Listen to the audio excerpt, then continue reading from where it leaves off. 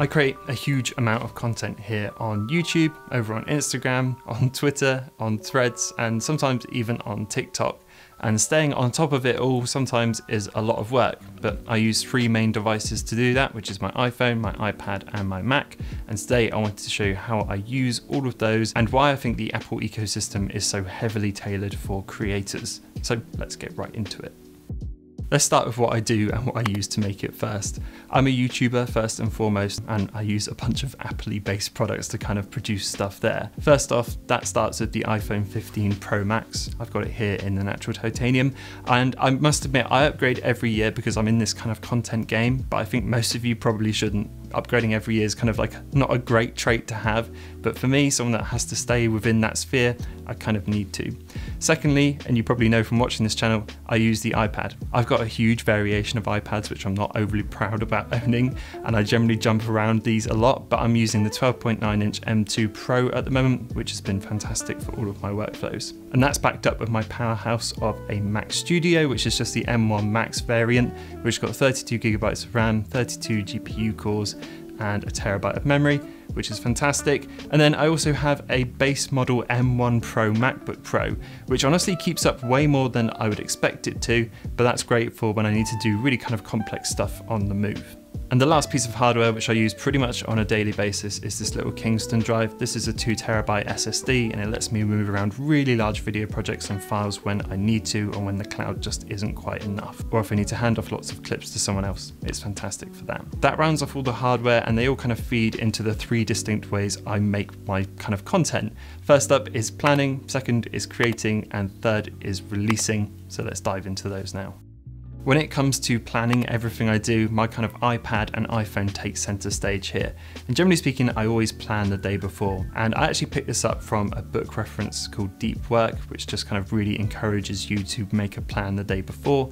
So I always do that on Microsoft To Do. When it comes to actually picking the video idea, I use Notion. And I use Notion to keep track of basically absolutely everything that's in my head. I'll put into Notion and then I'll pull video ideas from that. Notion is a really great app. I've talked about it before, so I'll link the video up here if you'd like to see it, but it just helps me keep on track of absolutely everything. One of the last cloud-based apps I use as well is Google Docs, and this is kind of where I type up everything that I thought about on Notion or on GoodNotes or in Microsoft To Do or anything like that.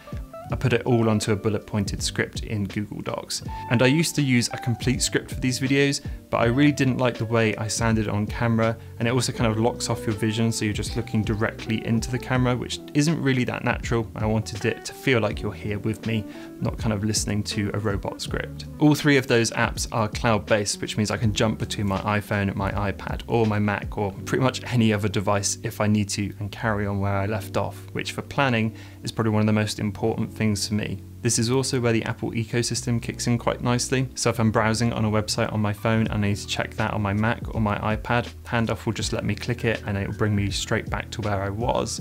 I can also use the copy and paste within handoff as well, so I can take something from my iPad and put it directly on my phone or vice versa, which is really, really useful. Basically, when it comes to planning, it means it doesn't really matter which device I'm on. I can always do what I need to regardless of what I'm using. Whether that's using my Mac to pick up the phone, or using my iPad to send a message, or using my iPhone to finish off some emails, it doesn't matter where I am, I can do it from whatever device I'm on, and I find that really useful. Before we move on, I wanted to take a moment to talk about today's paid partnership.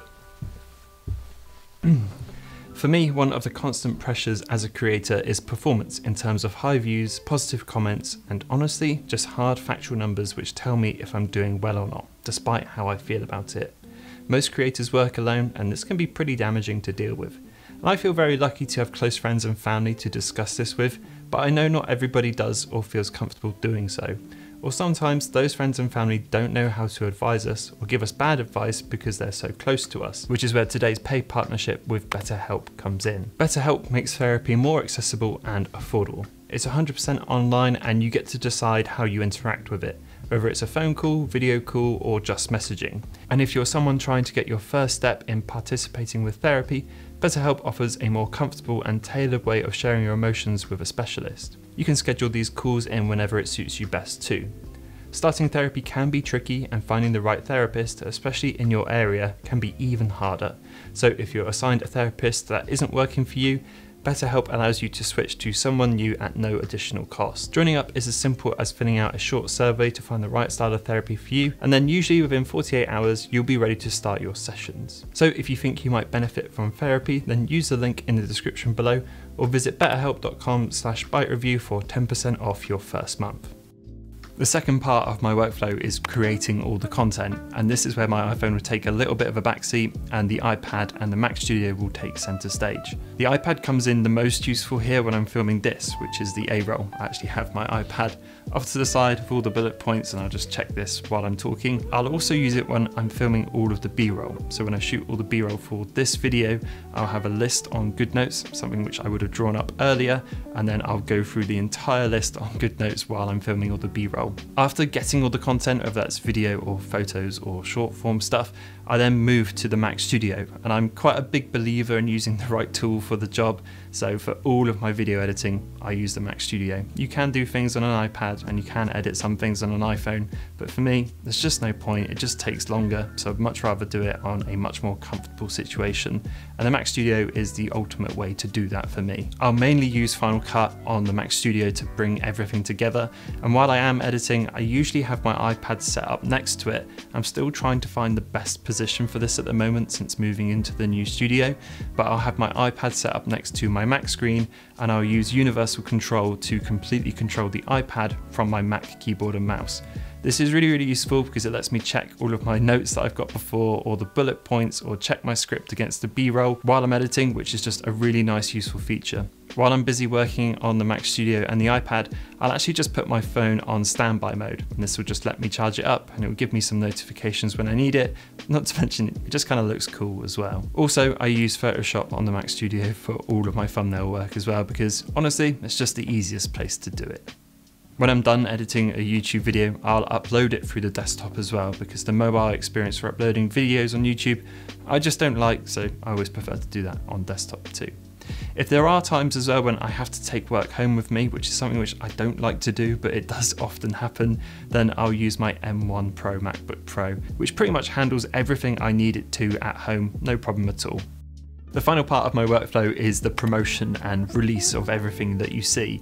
And for this, I mainly jump back to my iPhone, but there's a little bit of iPad use in there as well. One of the huge benefits here for me is AirDrop. So for pretty much all of my Instagram content, whether that's photos or videos for Reels or TikToks or anything like that, I use AirDrop on the Mac to bring all of that to my phone. For all of my releases, I'll do all of it through the individual apps, because I tend to find that the app experience of promoting something or putting in a link just works way better than using anything on a computer. I've tried using things like Hootsuite before and other apps to kind of bring all of my social media into one place, but honestly for me it just doesn't work out, and I tend to find if you post on something through those apps that the algorithm seems to push it down, or Instagram doesn't like it when you're using something else to post. So I will always promote all of them through their individual apps. When it comes to posting short form, I actually edit all of those within the apps too. So if it's an Instagram reel, I'll edit it with the music that Instagram provides as well to just increase search results.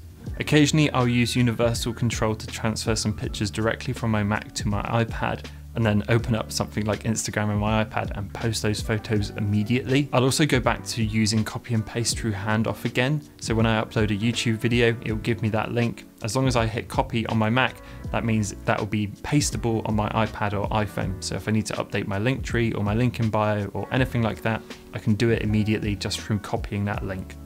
So that's a brief overview of how I kind of create content here and how I promote it so you can all see it.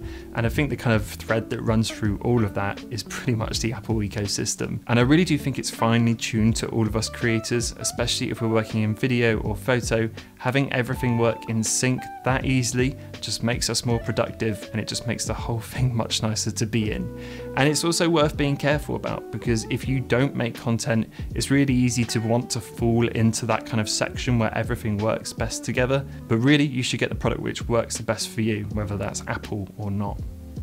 So there you go. I hope you enjoyed the video. If you're using the Apple ecosystem in any way which I haven't mentioned, which is really interesting, then do leave a comment below, because I'd love to read about that. And as ever, I will see you all in the next one.